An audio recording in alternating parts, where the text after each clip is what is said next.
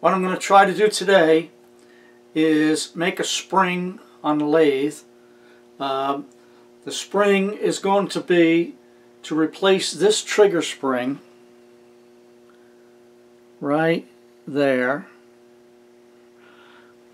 which is about 1/8 inch diameter, and it looks like the wire diameter is probably about 20 thousandths. The trigger pull on this barrel action is very hard, and it's mostly caused by that heavy trigger spring right there. So if I can get a lighter trigger spring, it should lighten the trigger pull on this action. The problem is that I can't find this trigger spring anywhere. I can't find a tiny spring anywhere that's anywhere will fit in the recess in the trigger here. Just can't find it commercially. There's some made in China, but I really don't want to buy it from China. So I'm going to make an attempt at winding my own spring on the lathe.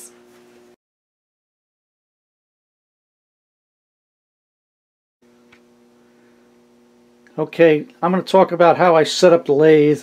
I've never wound a spring on a lathe, so I'm not sure this is even going to work, but I'm going to give it a shot. What I have is 15 thousandths music wire going through the tool post here,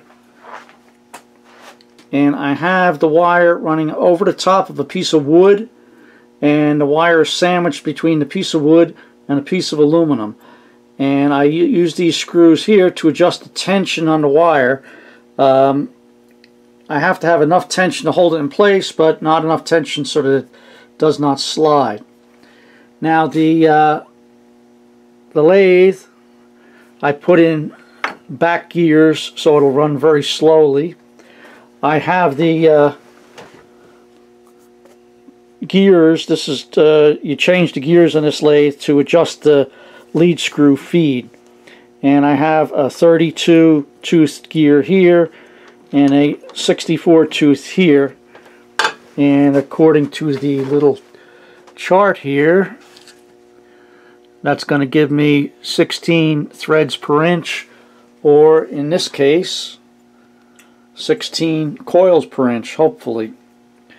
I have a piece of welding rod which I'm going to use as a mandrel.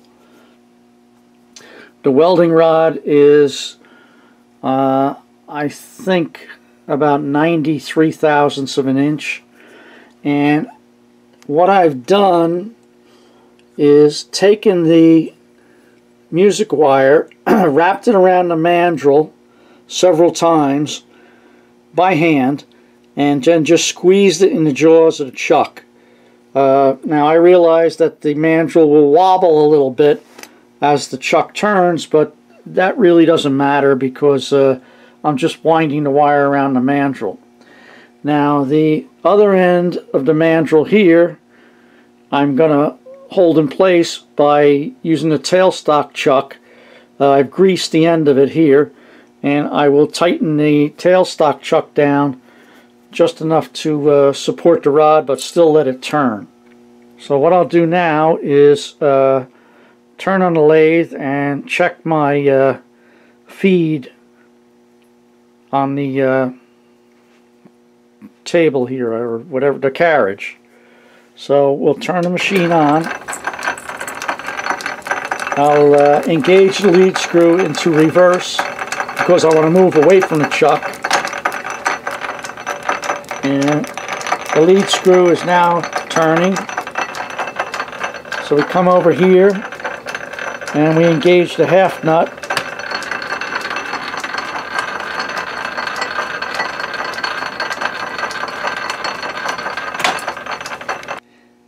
And consequently, since I didn't watch what I was doing, I've got a real mess on my hands. I wound a spring completely around the mandrel, but the mandrel wasn't supported here.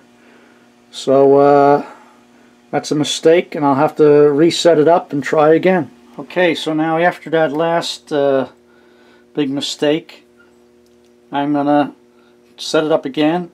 I've wound the music wire around the mandrel, stick it in the chuck here, tighten the chuck so it grabs the wire. Now I won't make the same mistake again. I'll move the tailstock in to support the other end of the mandrel, and I will tighten the chuck just enough to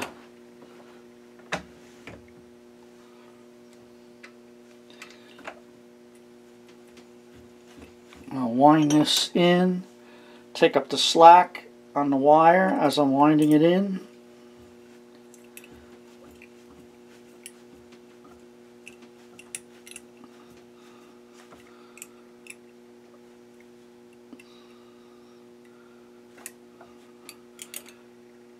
Wind it in to make sure that my chuck clears here. Okay, we'll engage the back gears. Half nut is loose. I have the lead screw in reverse. Let's turn it on and see what kind of spring we can wind. So here we go.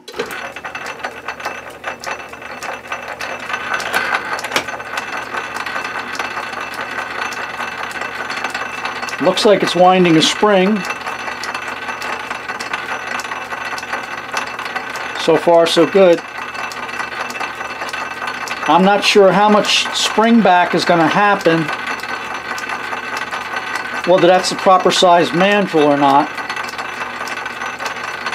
It appears we are getting some kind of spring. I gotta watch I don't run this tool into the chuck here.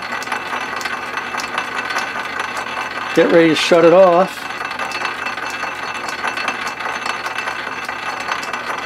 Okay, I think we're about there. Now I make a nice end on it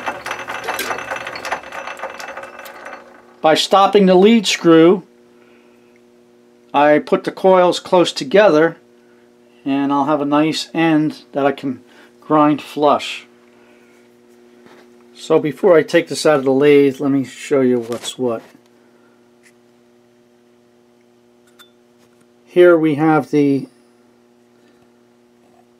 are the normal coils while the lead screw was engaged, and then when I stopped the lead screw, the coils just piled up against one another, which is fine. It gives me a nice end on the spring. The other end is where the wire was held by the jaws of the chuck, and on this end the mandrel just slides within the jaws of the tailstock screw, and the music wire is fed over this piece of wood through the tool holder to the mandrel. So I'm going to take this apart and see what size spring we wound up with. Okay, let's see if we can clip this wire here.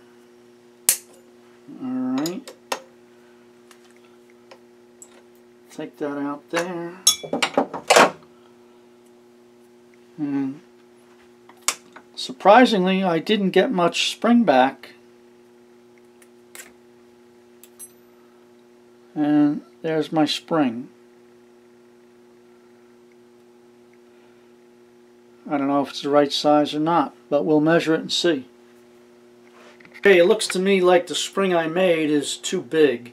I'm trying to replace this spring with this, and I'm not sure if you can see that, but this spring that I made is too large of a diameter than the one I'm trying to replace. So that means I have to go with a smaller mandrel when I wind the spring. But surprisingly, I was able to wind a spring on the lathe, which I've never done before. Not that difficult. Okay, so after the first attempt, I'm going to use a much thinner mandrel here. I got my music wire, so I will wind this around here to get it started. And of course I wound it in the wrong direction. So let me Clip that off and try it in the right direction.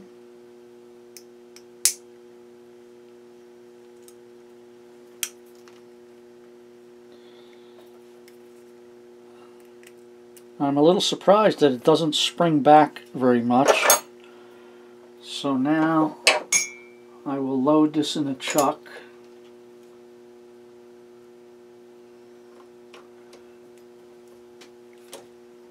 Tighten the chuck on the wire. Now we have to load the wire through our feeding mechanism here.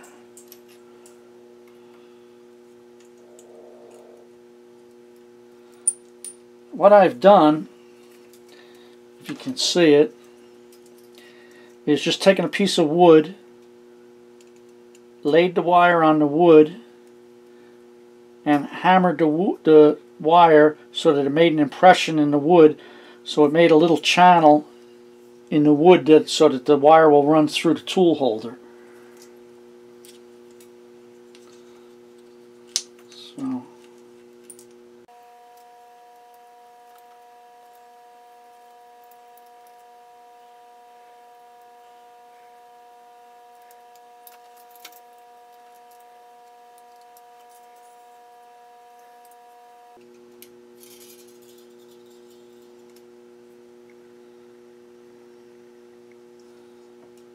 ooh, that's too tight. That feels pretty good there.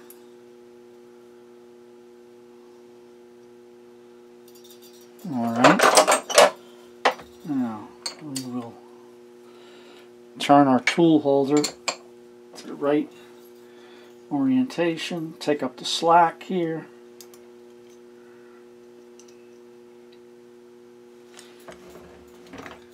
Come down to position.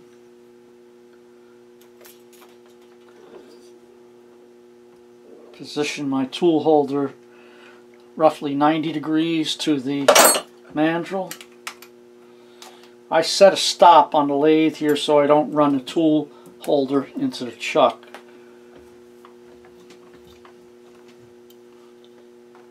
Take up the slack as I feed the cross feed in.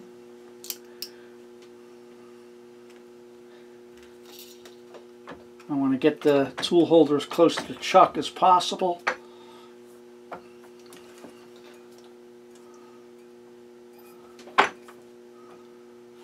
Without hitting it. Set my stop right there. Take up the slack on the wire. Now I will grease the end of my mandrel a little bit. It's going to be held by the tailstock chuck.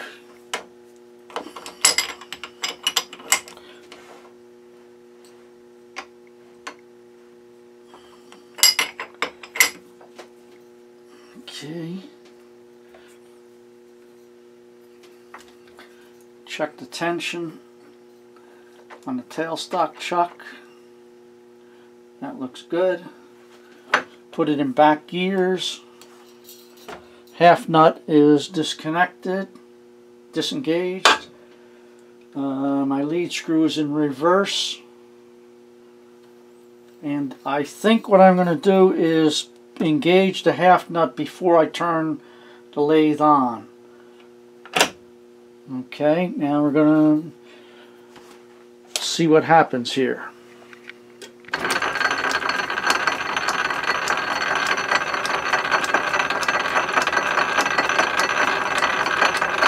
And we are winding a spring, as you can see.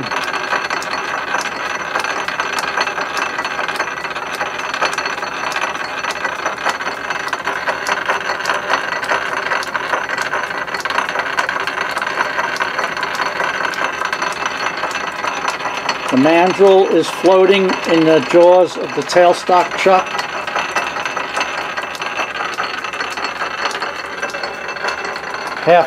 Half nut is engaged. Now we're getting close to the chuck, so I'm going to have to disengage the half nut.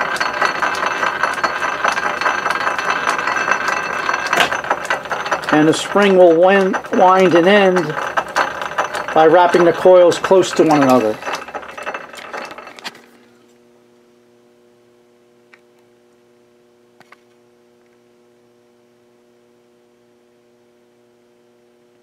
So we have a spring. Now, when I take it off the mandrel,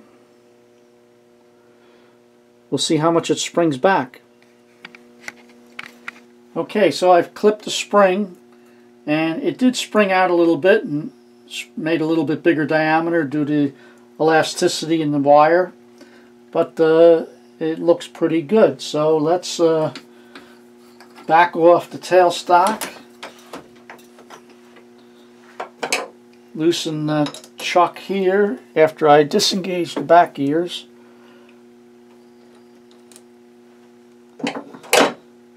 And